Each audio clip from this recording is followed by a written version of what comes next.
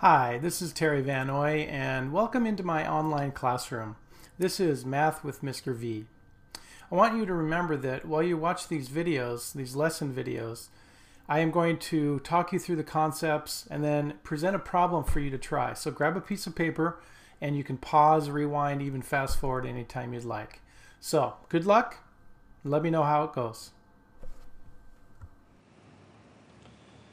Alright, finals review. Simplify the radical expression. You may pause this movie at any time. First of all, you notice that radical 27 has a perfect square factor in it. Think of it as 9 times 3. Also, take a look at the radical 75. That is actually 25 times 3.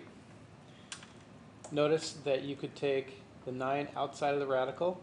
Radical 9, of course, is 3. You could take radical 25 out of the radical, and radical 25, the square root of 25, is 5. Now what we have is 4 times 3 on the outside of the radical times radical 3. On the other part, we have 5 radical 3. This is, of course, 12 radical 3 minus 5 radical 3. Can you actually subtract those? Yes, because our radical part is the same. Those are like terms. Continue by subtracting and get 7 radical 3. How'd you do? All right, how'd you do? Hopefully you understood the concepts.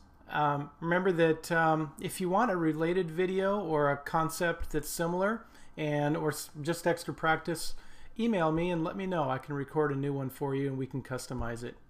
Once again, this is Terry VanNoy in my online classroom with Math with Mr. V.